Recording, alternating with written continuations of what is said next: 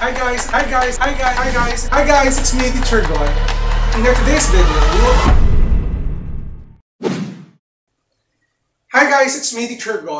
In today's video, we will continue our discussion with regard to the simple interest and the compound interest. This time, ang magiging focus natin ay more on word problems or problems related to simple interest and compound interest. And if you're interested watching our first video with regard to the simple interest, you can see the link down here and pwede mo rin makita dito sa ating card. So without further ado, let's do this topic. So we have here the first two examples wherein it falls under simple interest. So let me read the first one. Jason invested a certain amount of money in JDJ Savings Bank with a 2.5% interest rate. He received 2,250 pesos as interest after 2 years from his investment. How much did he invest? So before you dive into the topic, first you need to know the problem. Okay? We're asked to find how much did he invest. So if the word is how much did he invest, we're trying to calculate or we're trying to find the principal o kung magkano yung puhunan ni Jason. So since this one is under simple interest, we will use the formula. I is equal to PRT. Again, I is equal to PRT. But in this case, guys, this formula will lead you to the answer of the simple interest. Okay, I sub S. But, ang pinapanap sa atin yung principal, how are we going to find the formula for the principal? Ang ating formula, to get the formula of the principal, all you need to do is to divide the whole equation by RT, and this one is also by RT. And as you can see, you can cancel out this one, you can cancel out this one, and then your P is equal to simple interest over rate times time. Ito na mismo yung formula na gagamitin natin in solving item number 1. Now, let's start. Using P, our principal, is equal to I sub S over I sub S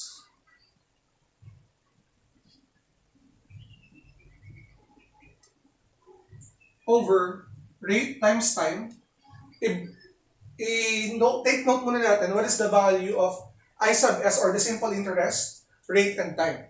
As for this problem, guys, the value of the simple interest is ito. Sabi nito, he received 2,250 as interest after 2 years. So we have here 2,250 as a simple interest. And as for the rate, yung rate natin guys itong 2.5% natin, we need to convert that into decimal form.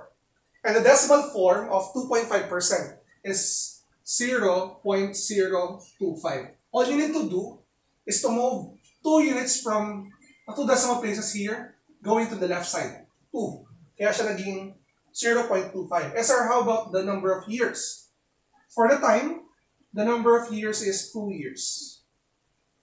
So now, since we already have the information that we need, like the simple interest, rate, and time, we can directly use the formula and calculate for it. And I hope na meron kayong scientific calculator or any calculator that you can use para mas maging madali ang inyong computation. Now, we will plug in the value of the simple interest. So, we have the principal is equal to your simple interest, your I, which is 2,250, over your rate, which is 0.025, times your years or time, which is 2 years. And step-by-step process, you will multiply first your denominators. So, in multiplying 2 times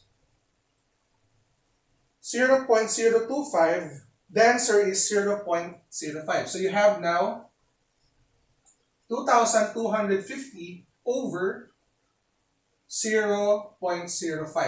And what you will do is you need to divide 2,250 by 0.05. So we will use the calculator. 2,250 divided by 0.05, and this will give us the answer of 45,000. So, sir, ano bang ibig sabihin ng 45,000 yan? Itong 45,000 na ito, this is the money or this is the amount that Jason invested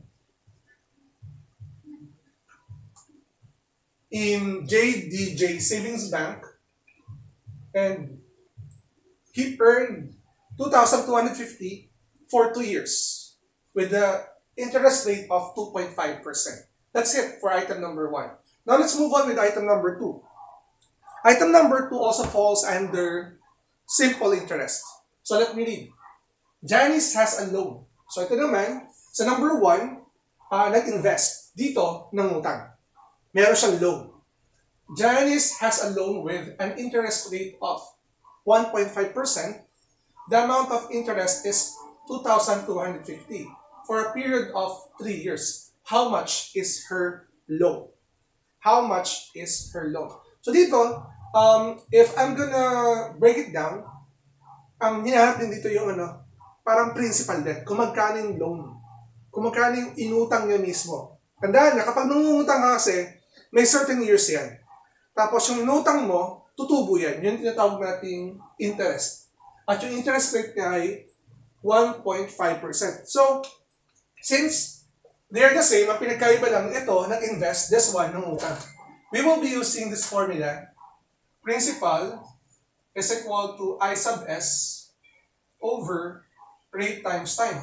And by the way guys, if ever na pinapahanap yung time or yung rate, you can manipulate the formula. As long as you can use the calculator, hindi ka mawawala. Okay? So let's move on. Here, the simple interest or the interest is 2,250. Para sila. And then your rate, since this one is 1.5%, that is equivalent to 0.015. Yan yung ating rate. Sir, pakiulit nga po, paano nga po naging 0.015? Yung 1.5% mo, to convert this into decimal, you will move 2 units from right to left. 1, 2. So 0, decimal place, and 0.015. Now let's continue. So as we go along guys, ito na. Ang time naman natin dito, ang haba ng loan ni Janice ay yung time which is 3 years. So we will continue substituting these values to the given formula. Your principal or yung loan na hinahanap natin, ang interest is ito. So substitute natin yung value, 2,250 over the rate which is 0.015 times the number of years which is 3. So what we will do is to use this calculator. So you will divide the denominator first. Pero kung may scientific calculator ka guys, you can directly solve this. So gawin natin ngayon, multiply natin 3 times 0.015, and the answer here is 0.045. So here, the principal is equal to 2,250 pesos over 0.045. Okay? So what will happen is you will divide 2,250 by 0.045.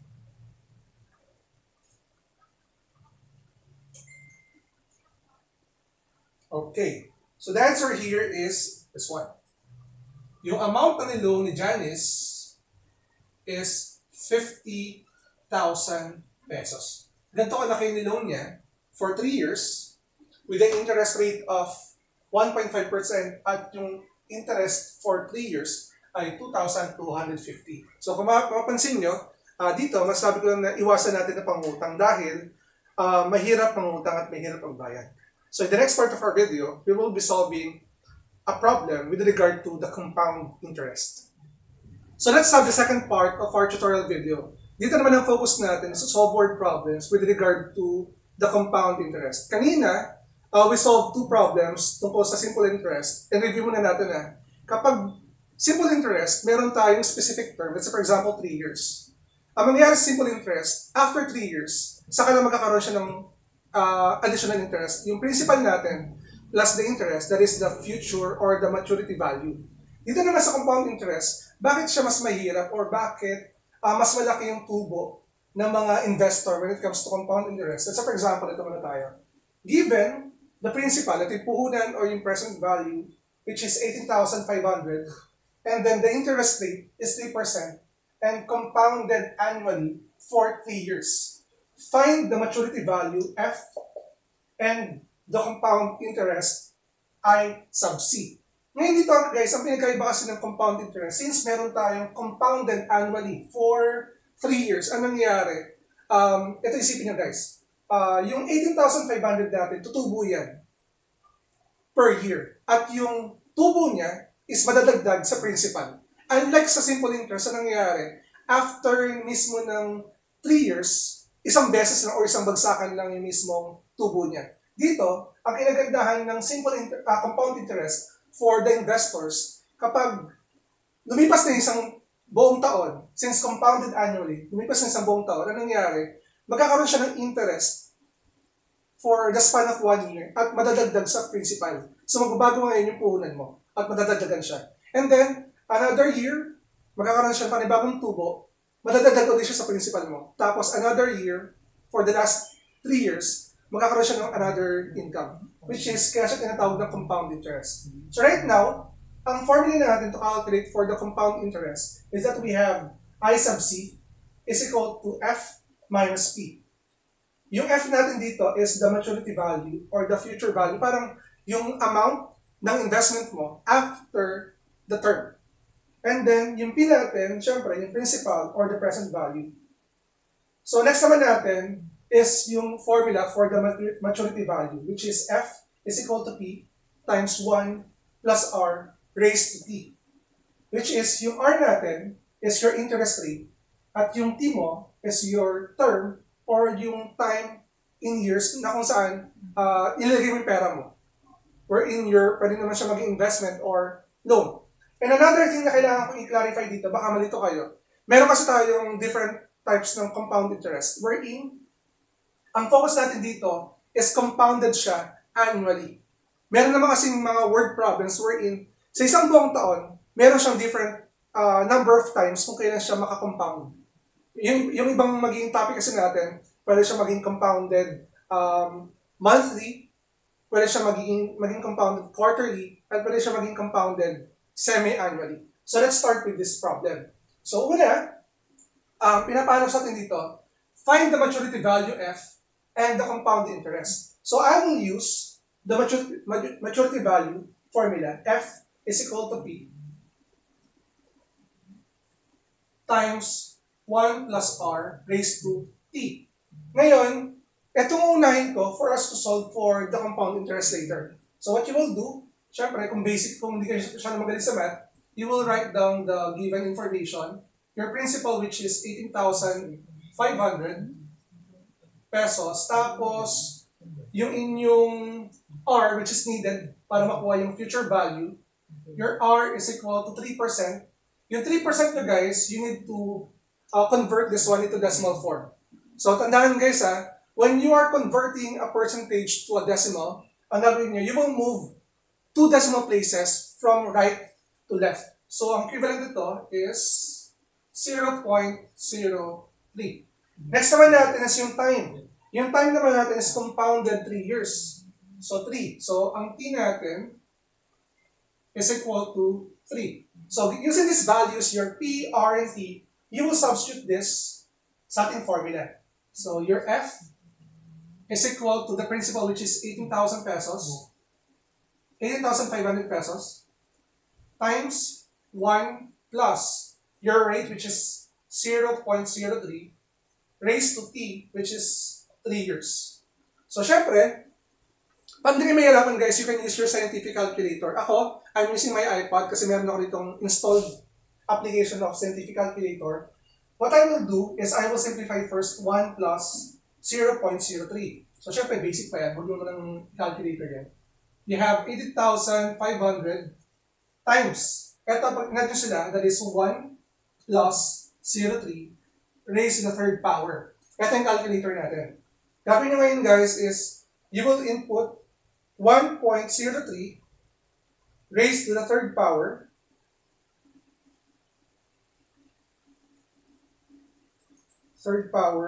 and the answer is 1.092727. So ako, hindi ko na siya susulat ngayon. And kapag lumabas sa calculator niyo yung sagot nitong 1.03 raised to 3, i-multiply nyo agad siya sa 18,500. So, balik times 18,500. So, ang answer natin dito ngayon, guys, yung future value niya, after 3 years, is 20,215.45.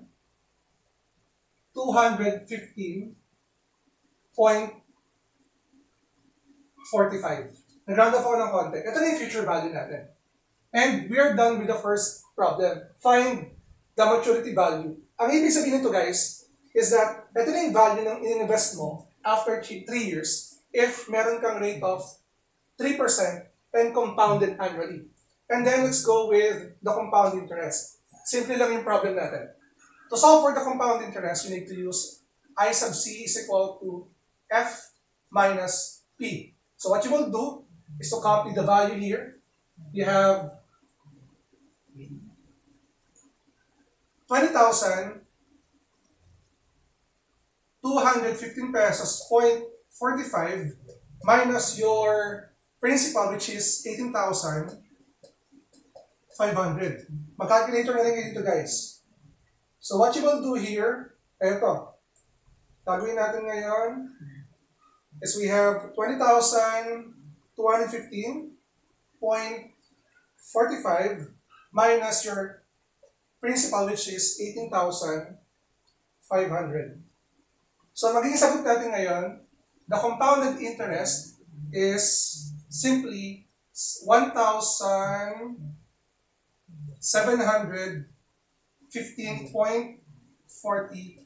Ito na yung mismo sagot natin for the whole problem. Ayun na, guys, I hope na natuto kayo sa first part natin, which is nag-focus tayo on how to solve for the simple interest. And right now, tinapos na natin yung pag-discuss with regard to the compounded interest. So, guys, if meron kayong question or any requested topic that you want me to discuss, feel free to comment down below. And if you're new to my channel, don't forget to like and subscribe at i-hit na rin yung bell button for you to be updated sa ating latest uploads. Again, it's me, Teacher Gon. Maraming salamat. Bye!